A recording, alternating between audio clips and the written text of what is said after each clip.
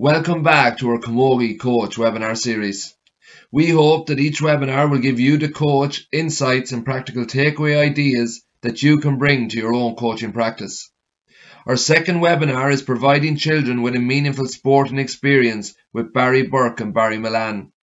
Both Barry Burke and Barry Mullane are co-founders of the company Active Sports Coaching, where they focus on physical literacy, multi-sport coaching in schools and clubs, and providing coach education opportunities for coaches.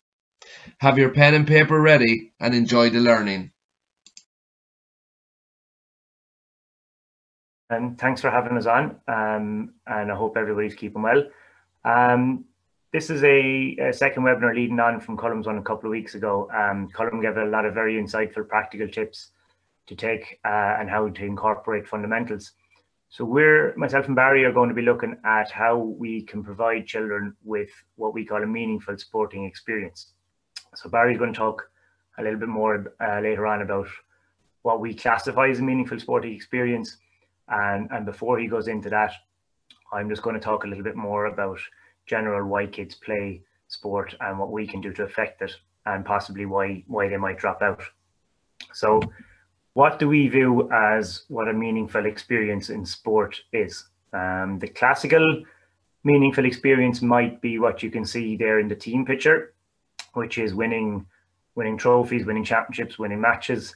And for a lot of children playing camogie, that may be the case. That might be what they find as meaningful. But for an awful lot of children, there's a lot more to it than that. And the other picture can echo that a little bit, where you can see the sportsmanship, and that could possibly be between friends or between players on opposite teams. So there's a lot more to it than just the stereotypical team winning matches. Kids take a lot more out of sport than just that. So what we're going to look at first is, why do children play sport? It'll be no surprise that number one there you'll see is for fun and enjoyment. This is key. This is the number one reason why children will play sport and will keep coming back and playing sport. Our job here as camogie coaches is to make sure that our kids are enjoying their sessions, having fun while they're there, and keep them playing their game, keep them involved in camogie. And that's key.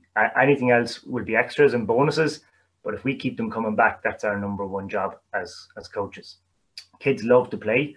Sport is play. So what we want to try and make sure is that they get that sense of play when they come to our sessions. And number two is be with friends.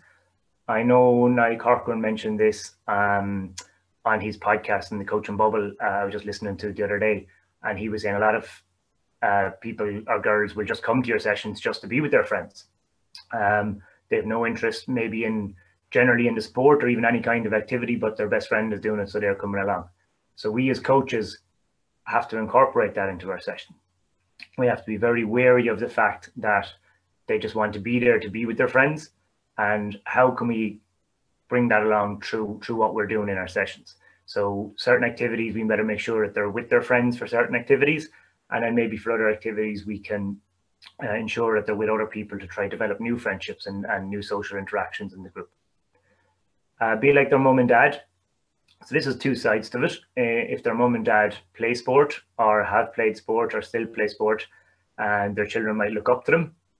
So their girls might look up to their mum, especially if she plays camogie, as a role model, and that might encourage them to want to play the game and keep involved in it. The second side of it is mum and dad as parents on the sideline of matches. If they can be showing good sportsmanship, good respect to coaches, respect to referees, and the children can see this creates the positive sporting environment for them and keeps them more than likely to stay involved, stay playing sports. Number four there is learn new skills. Children love learning. So they love learning, they love conquering new skills. So what we as coaches have to make sure is that our skills that we do, our activities that we do, gives them the sense of accomplishment. So they're skills that they're actually able to perform and that they actually can get better at, and they can improve. And once they have done proved that, let them know that they've improved, let them know they're getting better, and then bring them on and challenge them a little bit more. 5 links in with that a little bit, which is feeling more competent. So children play sport because they want to, if they can be more competent at the activities and the skills that we do, and that's our job as coaches is to help them feel more confident. They'll keep coming and they'll keep wanting to play. So we, again, falling back to the age appropriate activities, making sure that what we're getting them to do, they're able to complete it. If they can complete it, that'll give them that sense of confidence where they're happy enough, they know they can do the activity, which will build the confidence and will help them want to keep coming back. So we have to make sure that that's built into our sessions so that if they get that sense of confidence, which is why they play. These are all taken from, you can see the reference at the bottom of the baby, but it's from the Coaching Ireland Coaching Children course. But again, this list is numerous. There's way more to it, but we just have summarized it down to them 5. If we look then at the opposite side of it, just before we bring that side up, I just want to play this little video, which is from a movie trailer, but it might resonate with a lot of coaches there. So we'll just play this. It's only about a minute or so. Children learn a lot about life from sports. Teamwork, discipline, and fair play. Values that can only be passed on by a kind, caring, mature head coach. We gotta pummel them at all costs. I want you to play dirty if you have to, but don't get caught. Hit the field. Let's go. What was that? I thought I had the shot. You thought? You're thinking like a crazy person. Grab some bench. Hey, you just asserted a plate of humiliation. How's that feel? Get off me! Pick up that piece of trash, Tom. Tuck in your shirt. What are you doing? Have a sense of pride. In fact, why don't you take a lap? Go! Faster! You called a group of 10-year-olds losers. Loser! Dad, you gotta lighten up. You. We have fun, huh? Fun, right? Fun! Kicking and screaming. Yeah, huh?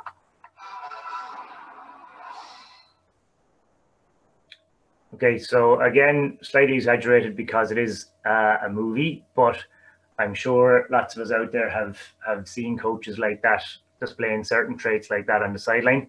And maybe there's still some of them there, hopefully not too many.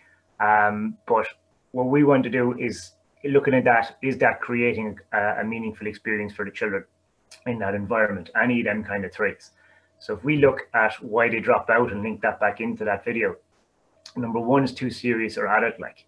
So that coach was taking the children and treating them like it was an adult team. So we don't want to do that. The children are not mini adults.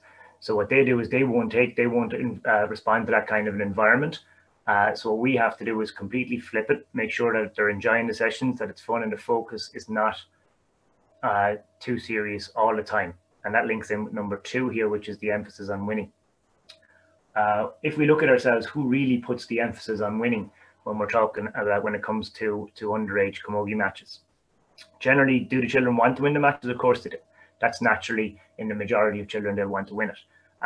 But they'll go play the game, and if they don't win the game, within 5 minutes, they're chatting about something else, they're talking about something else, they've forgotten about it. Whereas we as coaches might be sitting in the car and we might overthink it, and we could be thinking about it for hours, about what we could have done or what we didn't do, or why we didn't win this game or why we didn't win that game. The children don't care. They just want to play the game, have fun, play with their friends, get involved in the activities. So again, that's just us as adults maybe putting the overemphasis on winning.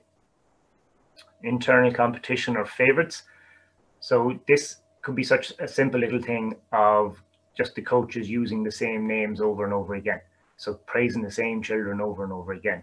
So the children that looks like the coach has favorites in the group. What we need to be doing is to counteract that is such a simple, make sure that all children are getting the equal amount of feedback, the equal amount of praise from the coaches. Make sure we're knowing all our names of our children that come to our group. And a great little tip is to try find out something about the children from outside the camogie session. So find out something about, their activities they might be doing, other sports they could be playing, or they could be doing shows or anything like that, and ask them about that on their way into training session. It just shows that you're showing an interest in all of your children. Pushy coaches and parents. So The pushy parents side of things could be simple, like that are the child just been forced to go to training because the parents want them to be there. So we want our children to want to come to Camogie. We don't want them to be forced. We want them to be asking our parents to go, I want to go to Camogie training, I want to go to Camogie training. So if they're forced down, that's a bad starting point straight off. When they get there, then the pushy coaches might be trying to push them into doing something that they're not comfortable doing or they're not able to do. And that'll lead back to 5 here again, and we talked about it on why they do play sport and the low confidence and competence. So if we're pushing them to do stuff that they're just not able to do yet, maybe they haven't developed quite the same as other girls in their age group. Maybe they're completely new to Camogie and only learning the skills, and we're trying to push them into doing stuff that they're not able to do yet. What this leads to is a low confidence level. They're not able to do the activities, and to counteract that is a low confidence levels. That means their confidence levels are going to be low because they're not able to complete what they're doing, and they're just going to drop out. They're just going to pack it in and give up. So we want to make sure, again, reiterating that point of making sure that all our activities are appropriate for each girl in our age group, and that the activities can be tailored to make sure that everybody gets the chance to be able to be competent at the skills. If we look at a general overarching guidelines in terms of physical activity, and we here as Camogie coaches play a huge role in trying to promote physical activity amongst girls, right up through the age groups, right up to adult. So this is taken from the Children's Sports Participation and Physical Activity Study from 2 years ago, which is done through Sport Ireland and Sporting NI, Northern Ireland. So they looked at it, and we have 13% of Irish children reported meeting the physical activity guidelines. So it's a slight drop from 2010, which was 8 years previous. But again, it's worrying that these figures are dropping and not increasing. Only 17% of primary, 11% of post-primary school children meet the guidelines for physical activity. Again, these dropped down from 2010. So if we're looking at post-primary, especially it's a key age group for dropout amongst girls. So that's something that we as Camogie coaches can hopefully help turn the tide on this a little bit. So if specifically looking at girls, fewer girls meet the physical activity guidelines than boys. So 9% of girls, 17% of boys. And it's evident in both primary and post-primary schools. So you can see the primary school figures is 13% of girls versus 23% of boys, and post-primary is 7% versus 14%. What can we do to change these figures? Again, it's looking at some of the stuff that we've talked about previously, about trying to make our sessions enjoyable, trying to encourage the girls to stay as much as possible. If they're having fun in our sessions, they will keep coming and hopefully start to bring some of their friends along. If we create the right environment for them, and these can all help to promote these figures and get these figures back up again. Active children reported higher levels of happiness. So if they're active, if they're involved in sport, they tend to be deemed to have higher levels of happiness. So again, similar to this, what we just talked about, if we can keep them having fun in their sessions, if they're happy, keeping them active, they'll keep coming. And I know that there was a study done recently, John Murphy on his PhD released it on the Irish Times, also about how being active can help with mental health, especially in secondary school children as well. And that study is there to have a little look at if you want. The last thing we're going to talk about before I hand over to Barry is an organization we came across a couple of years ago called I Coach Kids. Some of you might be very familiar with them. If not, look them up, look up their website, look up their YouTube channel. It's a great organization. Lots of coaching associations, national coaching associations are linked in with them, and they're very keen on promoting sport amongst children, promoting good coach education, and promoting good practice from our coaches right through a full range of sports worldwide. What we've done, we've been at a couple of their conferences, and they keep the next slide I'm going to show you something that they keep reiterating. They've kind of summarized down all their kind of key guidelines and key findings down to what they call the I Coach Kids Pledge, which is 10 things that basically help create this positive experience for children in sport. We create that positive experience, they'll keep coming. So I'm just going to quickly show you what they are, and you can have a little look through them. So the first one is be child-centered. Very simple, is make everything about the child. Okay, so we're not looking to make, coaching is not about the adults, it's not about and the coaches, it's about the children. So we have to make sure everything revolves around that. Number 2 is be holistic. So you want to make sure that we want to develop the child as a person as well. So we want to make sure that they're challenged as well as physically. We want to make sure that they're challenged psychologically. So keep them having to think about what they're doing and developing that side of stuff as well. Being inclusive. So that is, again, what we've talked about earlier on, is making sure that everything we do is able to be done by everybody. So are our sessions fully inclusive of all the people that are there? Maybe there's people that don't come to our sessions because it's not inclusive or we're not able to cater for them. So we have a little think about that. What can we do to make sure we're catering for everybody? Make it fun and safe. So fun, we've talked about loads already. Safe is the second one. We just want to make sure that they want to feel safe in that coaching environment. So that's feeling safe with the coaches, with the players around them, with the surroundings that they're in. So we as coaches have that obligation to make sure that that safe environment is there, as well as catering for the fun side of things. Prioritize the love for sport above learning sport. So again, I think Niall talked about this on his podcast, is we want to develop that love for camogie. So we want to make sure that when they come in at 6 or 7 or 8 and they're starting out in our sport, that when they get to adults, they still have that love for sport and that they're still involved. It might necessarily be as a player, it could be as you're a coach, it could be as a secretary, it could be as the child protection officer, it could be anything. So we want to make sure that anyone that comes in and starts playing camogie is still there and become lifelong participants in our sport. Focus on the foundational skills. We would put a massive emphasis on that in what we do as our company. You have to develop the basic fundamental skills in children before we can progress. So we're talking about developing the fundamental movement skills of running, jumping, throwing, catching, all that, kicking, all that kind of stuff. And if we have them building blocks in place, well, then we can start to build on the sport-specific camogie skills as we're going along. But if we can't do all the basics, we'll find it very, very hard to be able to coach them in camogie skills if we don't have these building blocks behind us. Engage parents positively.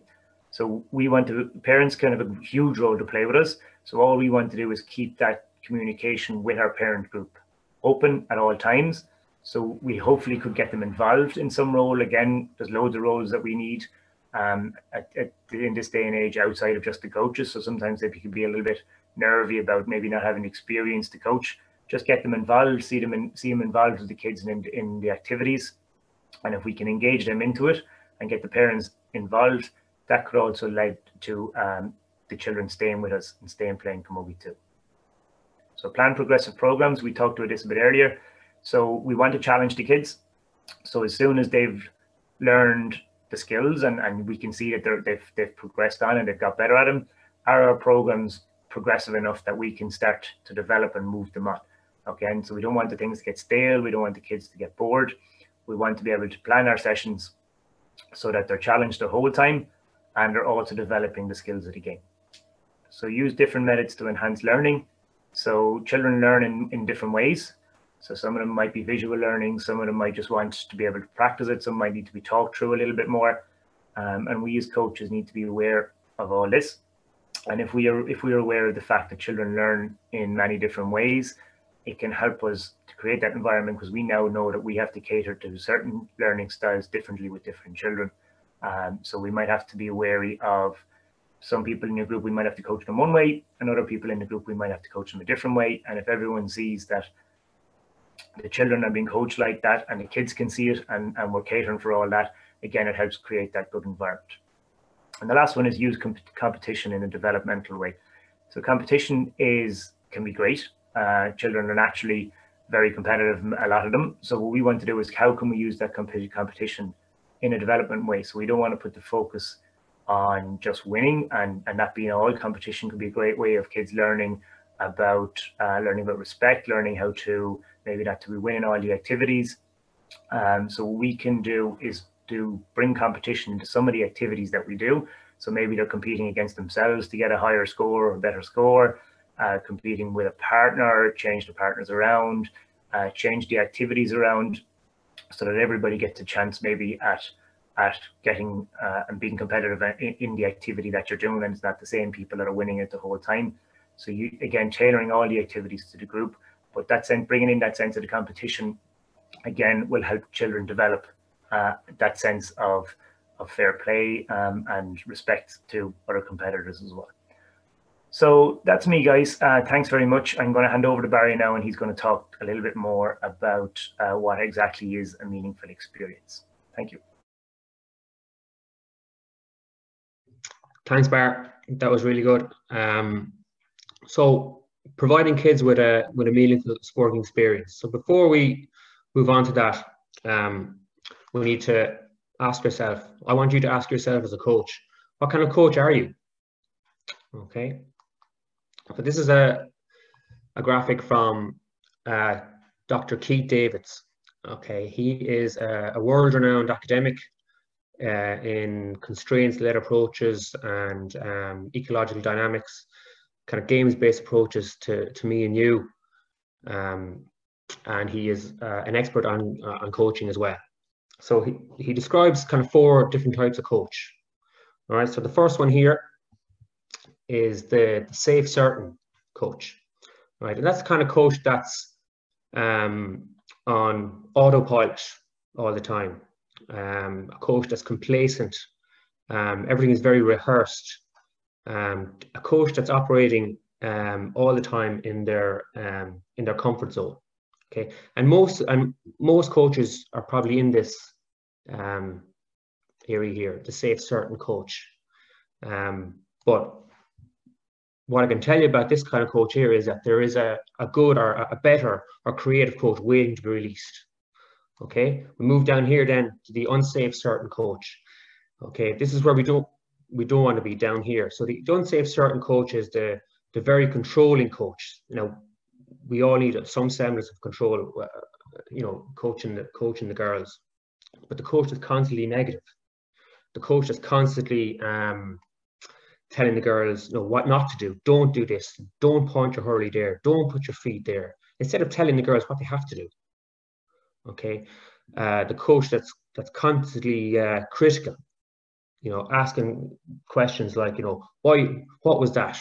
Or what are you doing? Okay, tell the girls what they need to do in a positive way. A characteristic of the unsafe, certain coach would be limited participation. Whether it's you know, 5 or 6 girls lined up behind the cone waiting to use a ball. Okay, the girls come down to our camogie clubs to play ball, not to wait around first. Or the coach that might have a 10v10 game, a big game at that, where some kids will just dominate it, and there's limited participation for the girls. Move over here then to the unsafe, certain coach, where we certainly don't want to be. The dangerous coach, or the unclear coach, where the girls are anxious coming down. You know, we want our coaching sessions to be the best part of their week. We want the girls to look forward to coming down. And they're not going to come down if they're constantly being anxious or there's a fear there. And a real characteristic of that unsafe, uncertain coach is the coach that's obsessed with winning. There's no chance of creativity with that obsessive coach that always wants to win. The girls are afraid to make a mistake, okay, and become anxious. So that's not what we want. What we want to be, and certainly what we should be striving to be, is the top one here, the top right, the safe, uncertain coach. A coach that will explore, that will challenge, that will embrace the challenge. A coach that will be innovative. I certainly don't proclaim to be an innovative coach, but I tell you, I try as best I can to be the innovative coach. You know, how do we keep the girls coming down week after week? You know, Barry mentioned earlier on about why kids play and why they don't play, right? And if we're not willing to challenge ourselves as coaches, well then girls will stop coming down. Okay. So what is a meaningful experience? Well, I'm lucky enough at the moment to have a role with Mary I in Limerick, lecturing with the PE department. And when it came to physical education, the teacher study up there, I came across the 6 features of meaningful PE. Now, we've all been on courses where you know, we talk about the role of the coach, whether it was a camogie course or a GA course, whether it's a soccer one or a rugby one.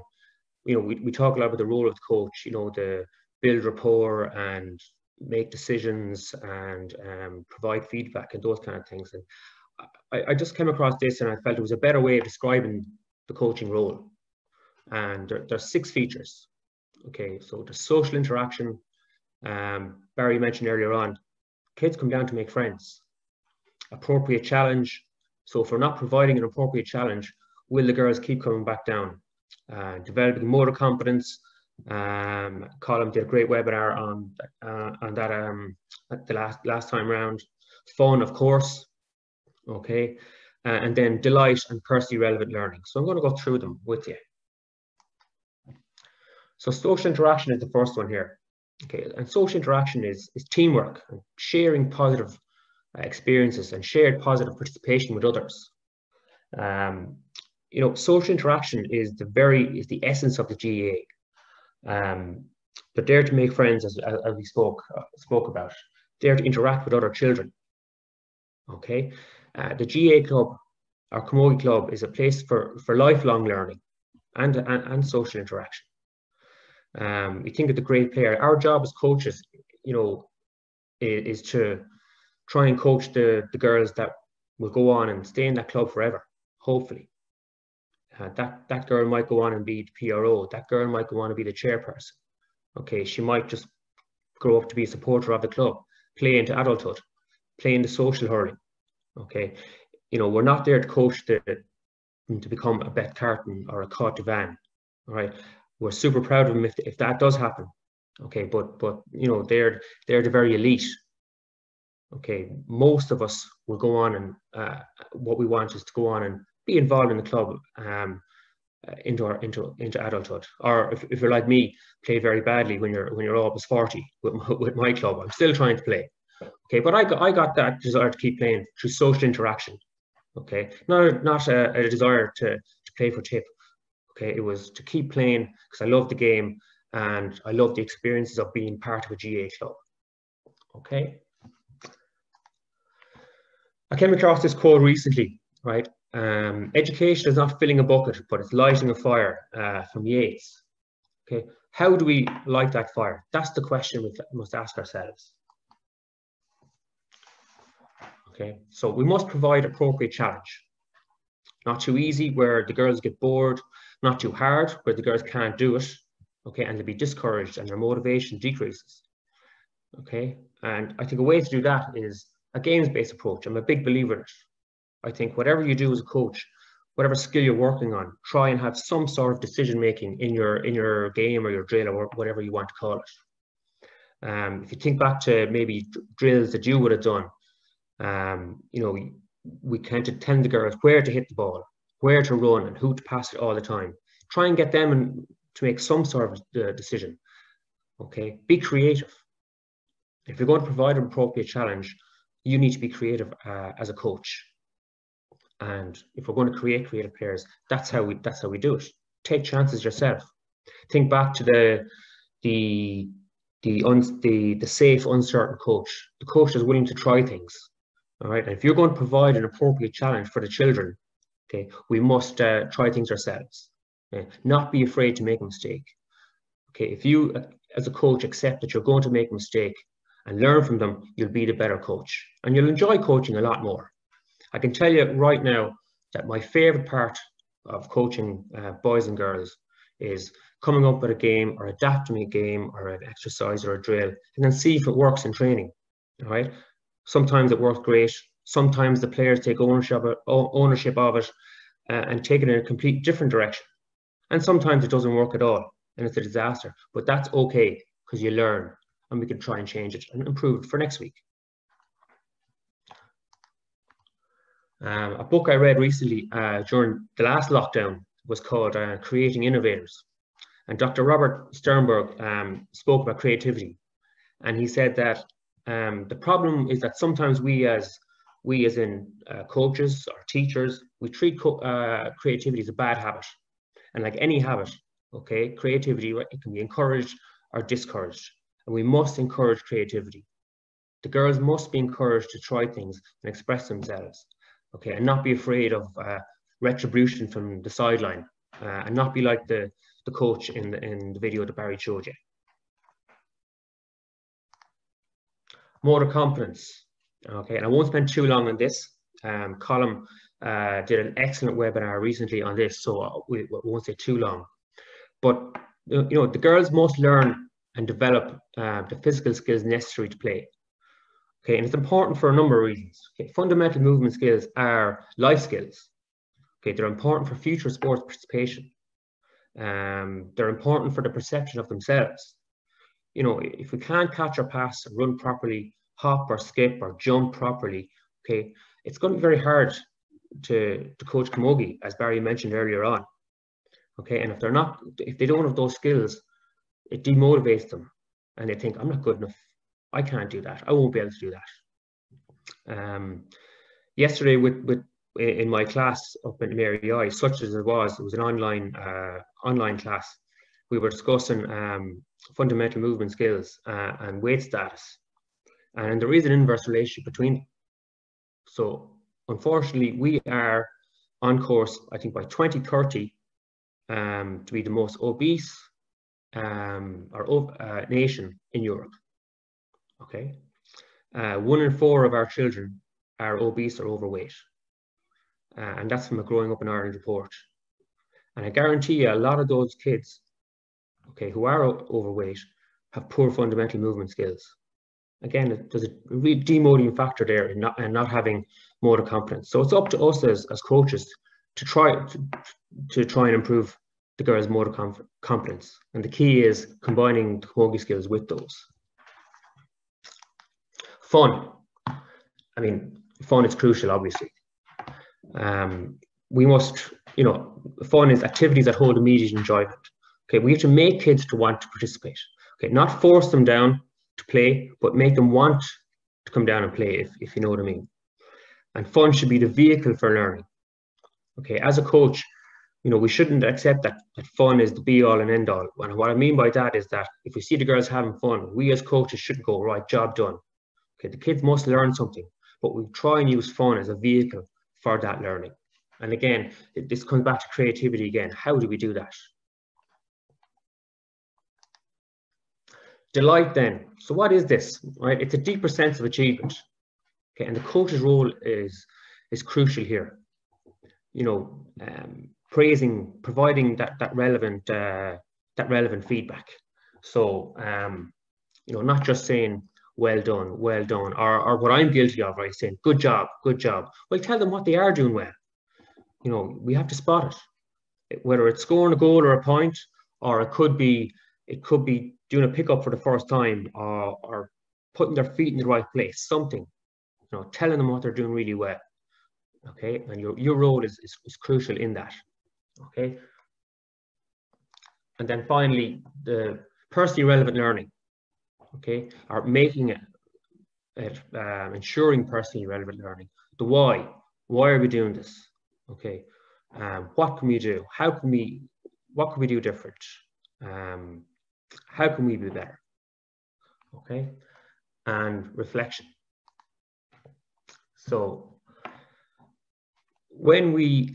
reflection is often spoken about in coach education terms, and rightly so.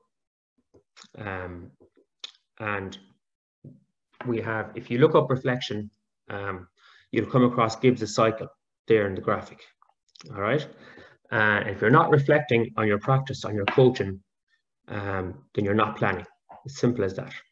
So important we reflect in action and reflect on action. So what I mean by reflecting in action is that reflection in action is kind of the live reflection, the reflection when coach training is going on. So are we providing that appropriate challenge? Are the girls enjoying this? Okay, are they having fun? Are they able to do this? I've been able to go, right, I need to change this.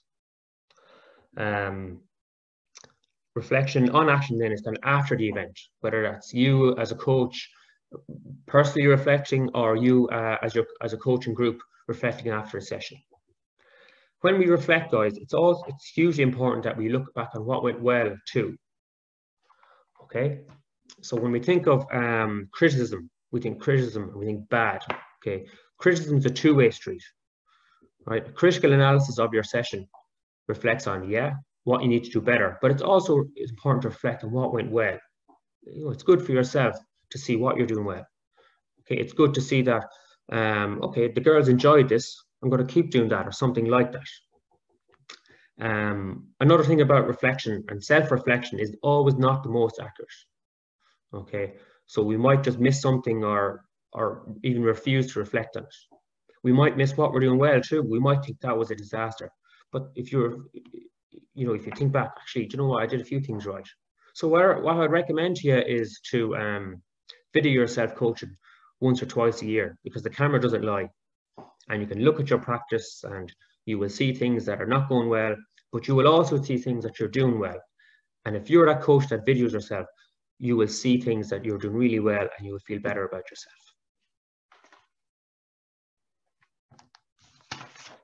Okay.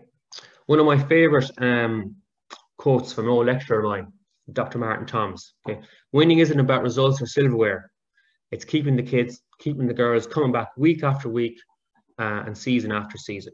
That's winning. We go back to the unsafe, uncertain coach, the coach that's obsessed with winning.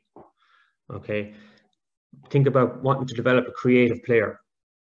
Okay. If you're that coach that's obsessed with winning, right, the girls will be afraid to make a mistake on the pitch. They'll be afraid to express themselves. Okay. And then no decisions will be made on the pitch. Okay. And playing becomes unenjoyable. Okay. They become afraid to make a mistake, and that's the total opposite of what we want. Okay. So coaches, if your girls are coming back every week to your session, you're winning. Trust me.